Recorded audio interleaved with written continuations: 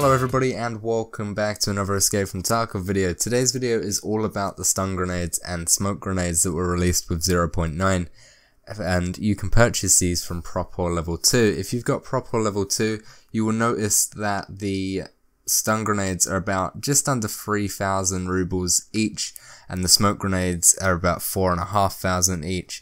I'm going to put a picture on screen now of how much they cost exactly, as well as the fuse timers that they have, so you know how long you've got from when you throw the grenade to how long it's going to take for the actual effect to happen. So the stun grenades have a 4-second fuse time and the smoke grenades have a 3.5-second fuse time. The 3.5-second fuse time is exactly the same to the normal RJO grenades or the F1 grenades. But basically this video is going to just be going over a hell of a lot of tests that I've done to kind of give myself an impression on what these sorts of grenades are like, and then portray this information to you, and then you guys can make an informed decision on whether you're going to take it out into a raid on a regular basis or not. So the first thing I think we should talk about is the actual size it takes up in your stash. The stun grenades take up only a 1x1 slot, so that's the same as any other grenade in the game. And then the smoke grenades, they take up a 2x1 slot, so you will actually not be able to carry these in your pockets. You'll have to have them either in a rig or in your secure container. So I'm going to be splitting this video into two halves. The first half is going to be talking all about the stun grenades, and the second half is going to be talking about the smoke grenades. So the first test I did with the stun grenades is basically getting a stun grenade thrown directly at you and then showing the effect that it gives off. So if you're staring directly at the stun grenade, it will make your screen go completely black for about 20 seconds, and then your screen will start to you'll start to regain vision. Your screen will start to brighten up. You'll be able to see stuff. However, you'll have this really big off-putting red sort of flare circle around your screen, and that is rough. That is a really rough thing for about another 30 to 45 seconds.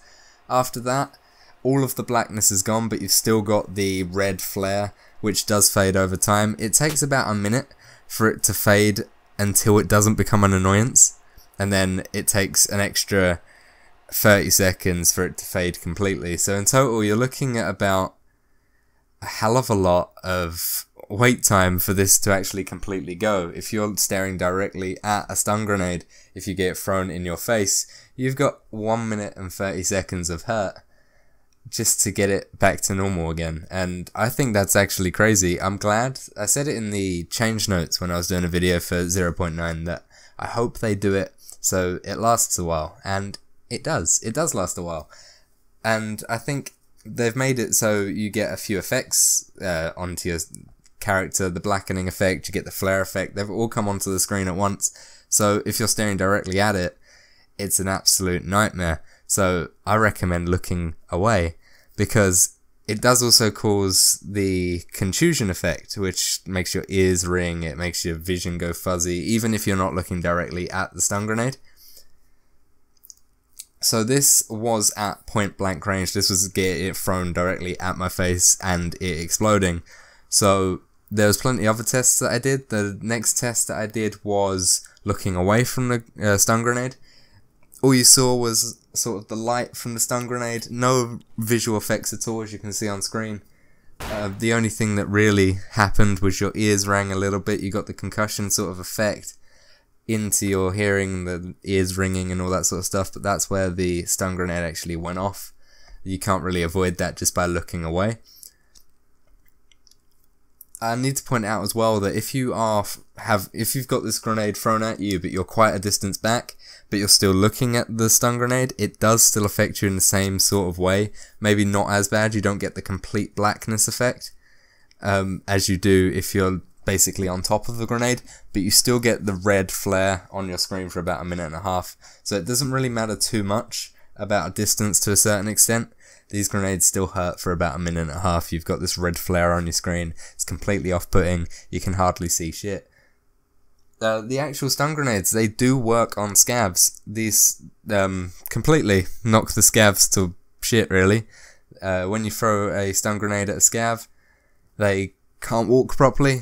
They will bump into walls.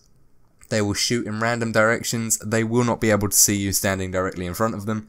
It's absolutely hilarious. We did this on Factory a few times, and the scavs were just looking up in the air shooting their Sega 12s. It was absolutely hilarious, and I loved every minute of it. And they eventually come round, but it takes them, again, a while. So this is perfect if you're doing your scav hunting and you find scavs OP as hell. It's perfect for scav bosses as well. Even though they do run from the grenades, it is going to be harder to catch them because they have a different AI. The stun grenades are insane, and they work on scavs, which is an absolute amazing thing.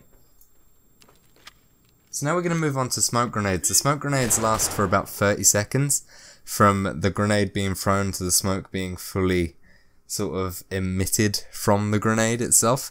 It takes about 30 seconds for that to happen. It does start off slow, but once the grenade has had all the smoke and the gas fully emitted, it absolutely obscures your vision. Like, you can throw that in a doorway and you can't see through that doorway. It's insane. We threw it in wide open spaces, and it would cover quite a large area for what they are, and it would cover it completely. You'd be happy to know that these smoke grenades also last a while. It takes about 30 seconds for the smoke grenade to actually fully emit the gas, so they are quite slow, and they don't cover a massive area while they're being emitted. You'd look at it kind of underwhelming. It looks a bit underwhelming while it's getting emitted, but then once it's fully emitted after 30 seconds, it will last as a big gas cloud for another 30 seconds, and once it's fully emitted, it will completely block sight. It does this weird bug right now where it will block, it'll even cut out a red dot sight, so the red dot on an actual sight would actually go as well. That is a bug. They probably will fix that, but for now that's what happens. And then after another 30 seconds of it being fully emitted, it takes another 30 seconds for it to completely dissipate. So that's, again, another 1 minute and 30 seconds. So it's kind of on par with a stun grenade. These smoke grenades actually are really quite cool. They do dissipate really well.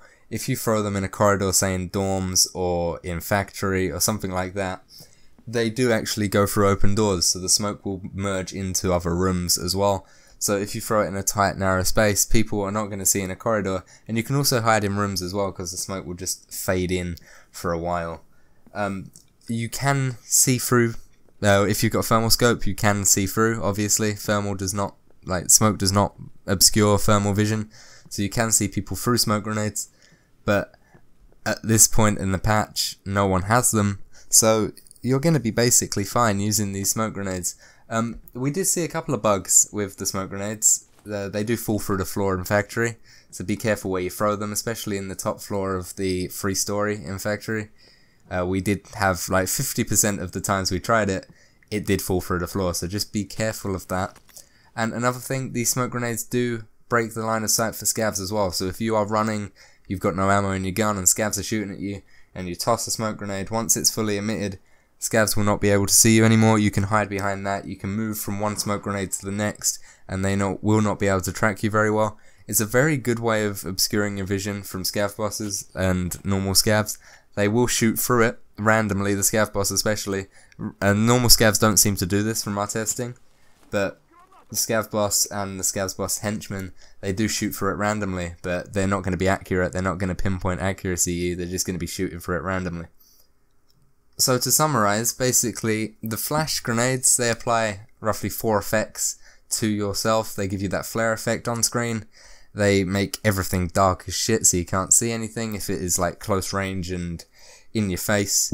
It makes everything go blurry, and you get the concussion effect where your ears start ringing and a high-pitched noise goes through, where it's like, it's similar to when you get shot in the helmet and you got that blunt damage sort of effect. That's the sort of Disneyness that I'm trying to talk about. The blackening effect only happens when you are looking at a flashbang, so if you do look away, you don't get that effect, and if you are far enough away, you won't get the and if you are far enough away, you won't get the blackened effect either. You'll just get the flare effect. The smoke grenades do last for 1 minute and 30 seconds, just like the flashbangs, and I personally think these are very, very, very good when using them against AI. And players, they are very, very effective. In my opinion, I will be taking these into raids, and I've seen plenty of people taking them into raids because of how effective they are right now. But anyway guys, that is everything I can tell you about the smokes and stuns. Please let me know if you're going to be using them down below in the comments. And if you did enjoy the video, toss a like on the video, tell your friends about me. I'm sure they want to come to my bedroom. Let's just have some fun times. If you are looking for a group in Escape From Tarkov, there is a link in the description to join my Discord. There is over 900 people in there waiting to lobby up with you guys. If you haven't got a group to play this 0.9 patch with, go in there, spread your friendly faces around. I'm sure there is a group of people in there that will absolutely love you. But anyway guys, thank you so much for watching. I'll see you soon. Goodbye. Wait.